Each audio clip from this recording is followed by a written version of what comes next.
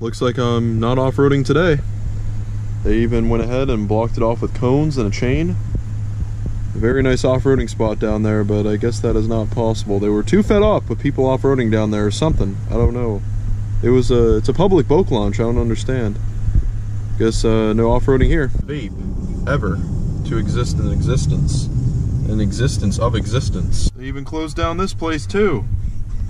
What am I gonna do? This place. Magnificent.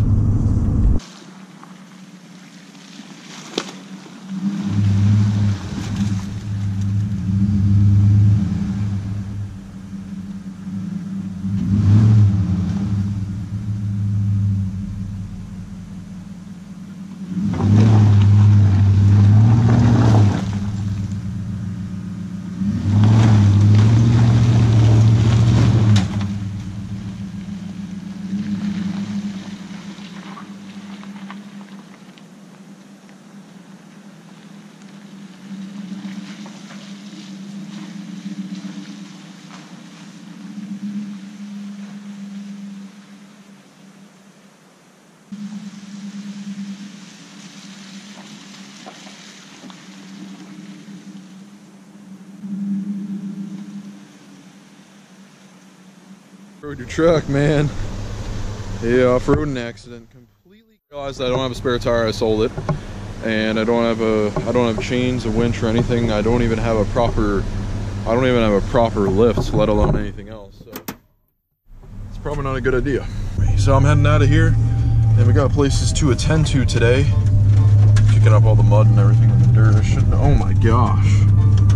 Couldn't imagine if my wheels were very stanced. It'd be terrible. Hey, we're back on the road here. As you can see, I went down all the way down here by the river, and people come down here to do all kinds of off-roading and stuff of that nature. Usually a lot of Jeeps and everything come down here. It's a cool place and all, but obviously they're closing down a lot of places and everything. They don't want people tearing things up, and I mean, I usually don't go too crazy back here anyway. I don't dig the 5 to 8 foot holes that people literally are digging with their Jeeps. It's honestly ridiculous. But yeah, actually gonna look for a lost Cummins part that actually fell off. Now, one of the things that actually did fall off this truck was that I used to have a black exhaust tip that I found on the side of the road while I was biking.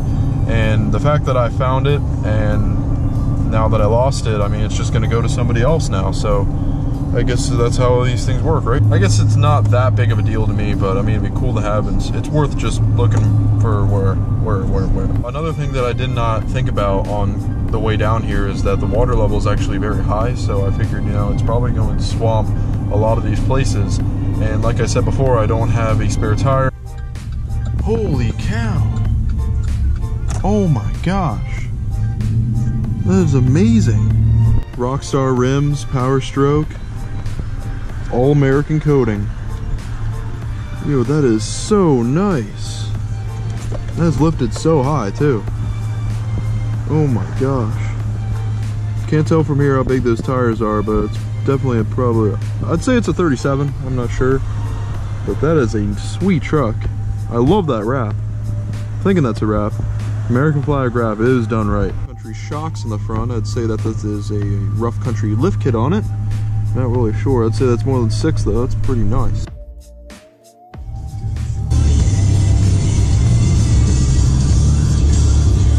I remember going to that junkyard with Mike, and we're looking for parts with his old truck and everything, and guess what I see? This guy, I'm leaving, and this guy takes this old van that's gonna get scrapped, and they literally just burn out the tires. They're trying to blow the engine or something. They're roasting the tires completely. It literally made this so thick cloud of smoke that it was hard to breathe. You felt it in your throat. It was so much rubber being burnt. They were literally trying to blow the engine on that thing, but I guess it wasn't working, and they kept going on. I think it was either a Chevy or a Ford van.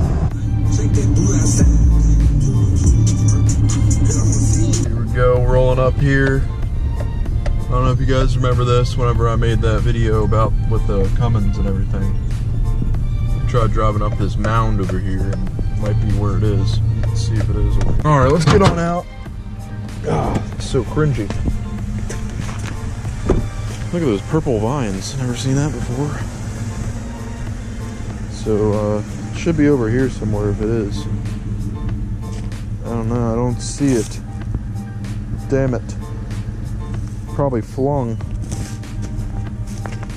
So what I'm looking for is that little air dam piece. Let me know if you see it, because I don't. But the little air dam chip. I'm sure I chipped it here because of the rocks. But I guess it's not. Oh my gosh, the truck is dirty. I guess it's not here. Huh, there's a cow. This truck is one dirty old girl, man. One dirty old girl.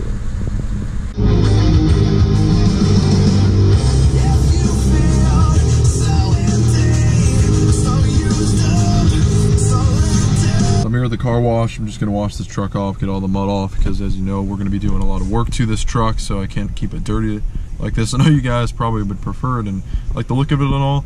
And then after we wash the truck, we're gonna go checking out some cool cars. Here we go, inside the auto show, we got a 2018 Cummins, and I'm just gonna compare it to what my engine bay looks like. Gosh, I don't even want to deal with all this emission stuff again. As you can see, the coolant routes up here, that's different than mine. Ram active air on the stock air filter. I do like that design. Mine didn't say anything on it at all. Looks like they changed the material of the battery blanket. I don't know what kind of material that is. A lot softer, a lot thicker. It seems more durable.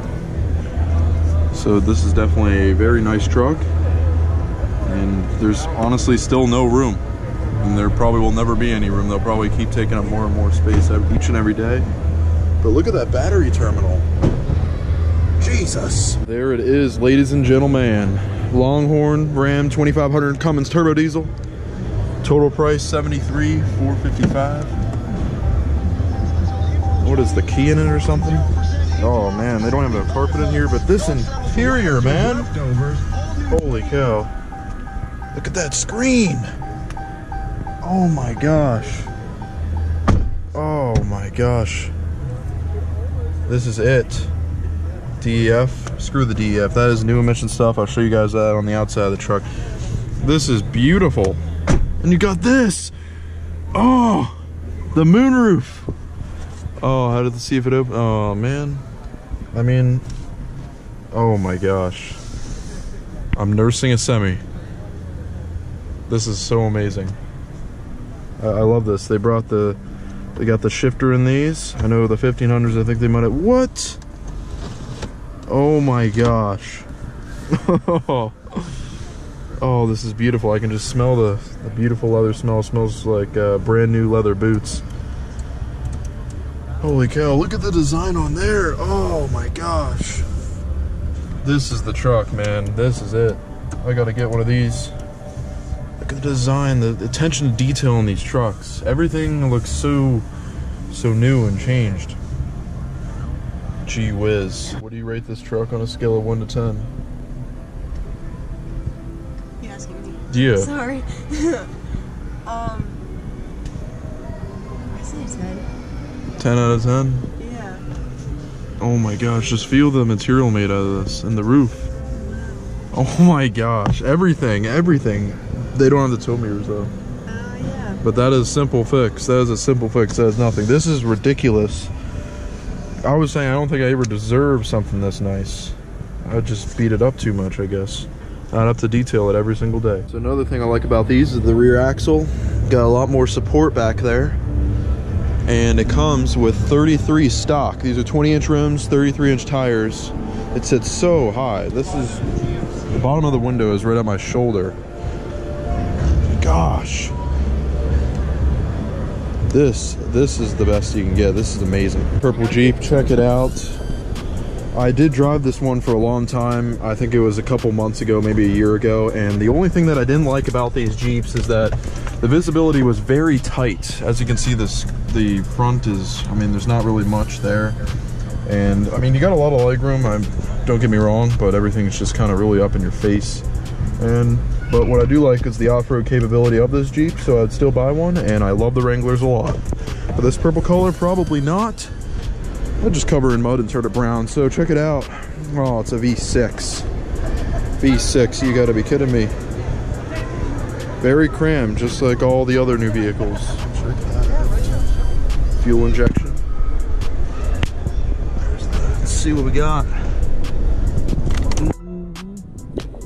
They're still rocking the Dana 60 or Dana 80 or whatever, the solid front axle. Always gotta love that. Thing is sweet. And what do we got here? We got a D-Max. Got a 6.6. It's got the Allison in it. Holy cow. What the? Someone left their stuff in there. Someone left their phone and stuff in there. This is a Denali right here. It's got a fully coated bed and everything. I'm just gonna ignore that. Whoever's someone's stuff there. Alright, so we got the interior in here. Denali got all these buttons. Too big touchscreen, not as big as the Ram. I must say that Ram really pulled it off. Although this does look a bit more modern. The other one had more of a country look to it. But I must say that I do really like these interiors. It kind of reminds me of the Tahoe, but I'd say Ford, well, that Ram takes it over this, of course, but I'm not even sure if this is the maxed out package or not, but I love the interior in this as well. Although I would opt for the black leather seats.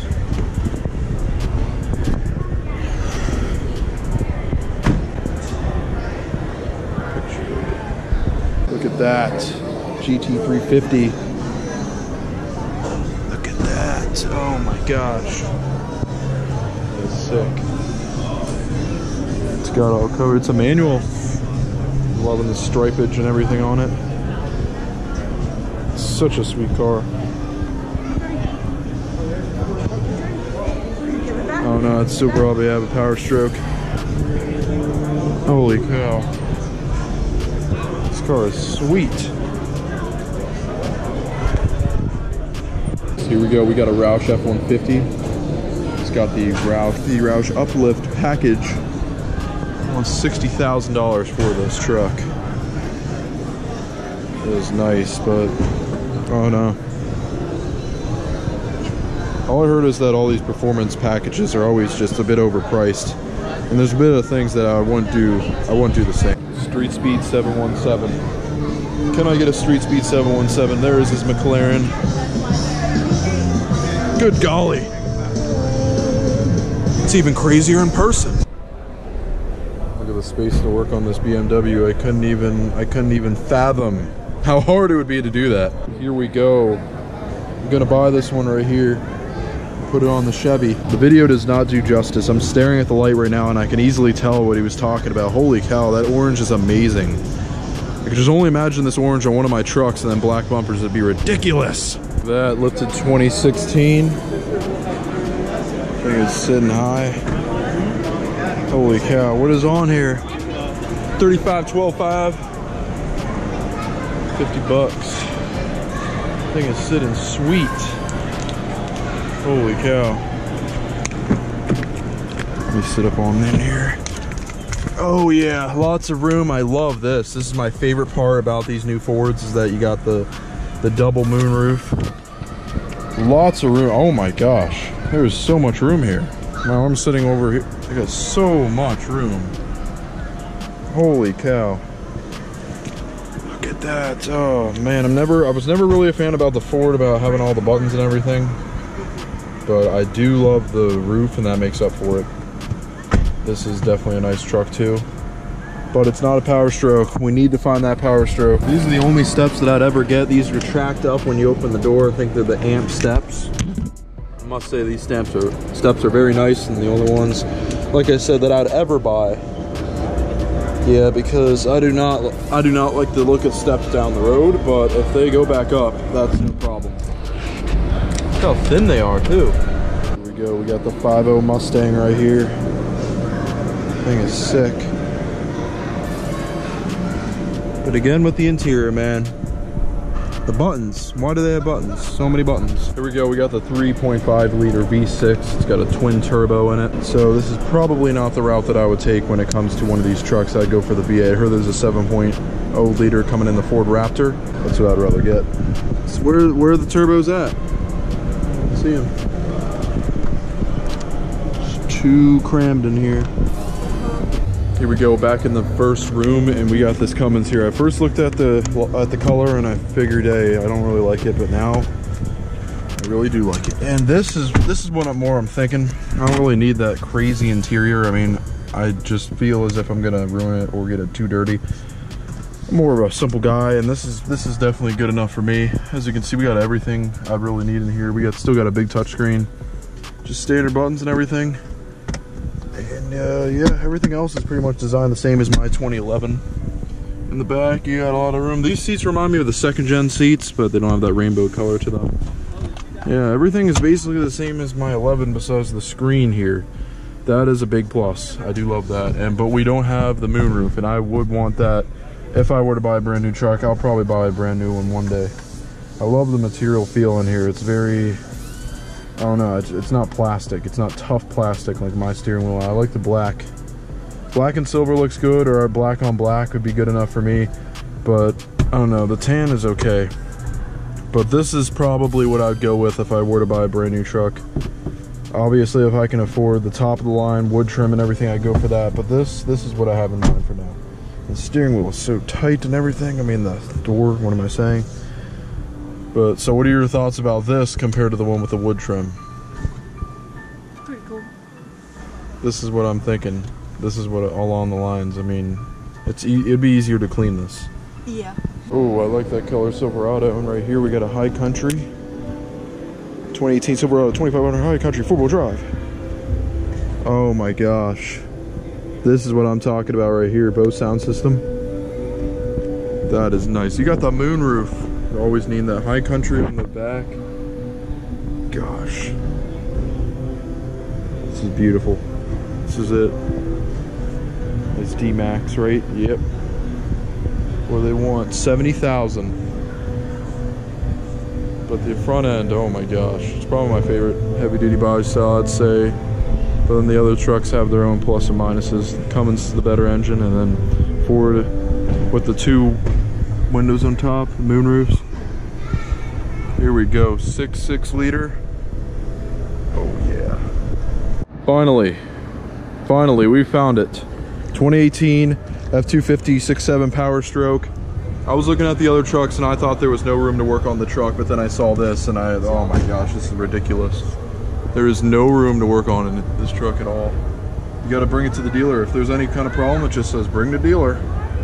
There's hoses going everywhere. There's hoses and power cords going everywhere. There's no room at all to work on this truck.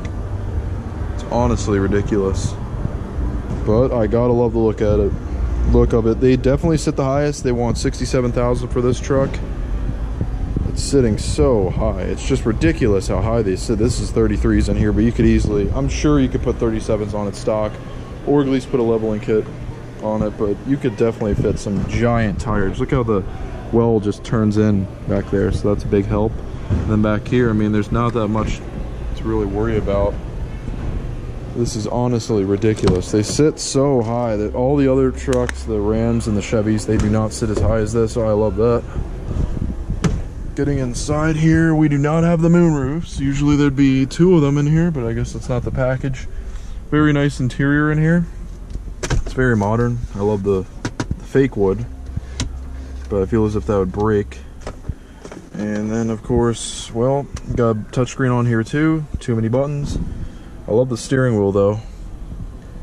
And it smells pretty good.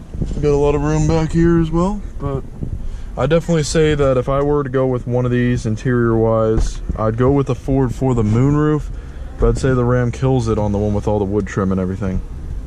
But then I love the Chevy as well. So it'd be the toughest decision if I was in the market for a brand new truck. I don't know what I would pick, but gotta love the height on these new Ford Super Duties. So would you look at that? Sony sound system.